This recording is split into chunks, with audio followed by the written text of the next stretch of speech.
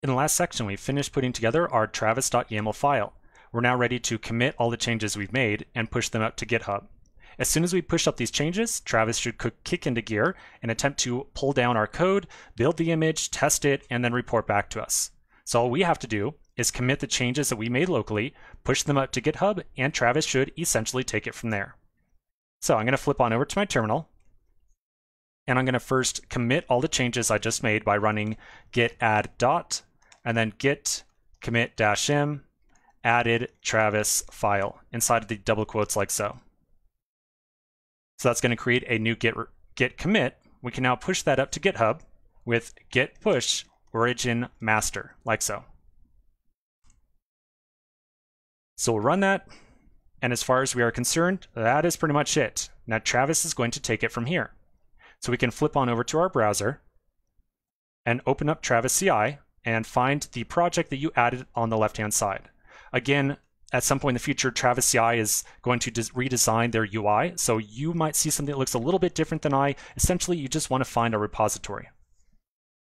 So now if you do not immediately see the build pop up, that is totally fine.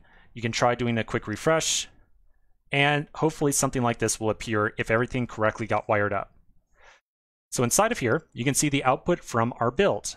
If you scroll down a little bit, you'll see job log, and you'll get a printout right here of all the different logs that are coming from the build that we're trying to put together. So in a moment or two, oh, there's a good one right there. So sudo service docker start. That is Travis adding support for Docker to our build.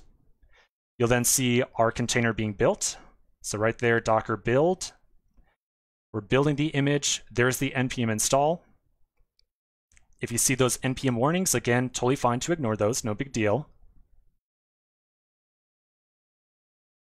And I'm just going to hold around for just a second. If you don't want to watch this with me, feel free to pause to the next video, but I'm going to show you what I see just so you can verify that your build is being done correctly.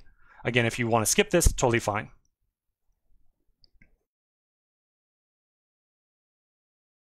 Okay, I was hoping it would go a little bit faster than this. I'll tell you what, let's take a quick pause. We'll come back to the next section. And oh, wait, I don't know what to do. Okay, post install, yeah, this is good. Okay, we'll just sit because that's pretty much it. That was the one big pause we got. So it's now done with the entire npm install. So the next thing that's going to happen is we're going to do that copy. The copy happened, it was very quick there, and then it went on to the next series of actions, which was to run our test suite. Our one test passed. We printed out the coverage report, and then we got the output here, which is the command exited with 0, which you will recall a status code of 0 means everything ran successfully.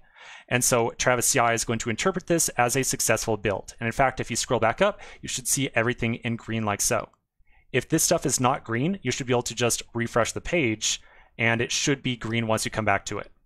Okay, so that's pretty much it. We now have a pipeline in place to automatically watch our GitHub repository for changes, pull down our source code, run those tests, and then report back to us and tell us whether or not everything went A-OK. So this is looking pretty sweet. Let's take a quick pause right here, and we'll continue in the next section.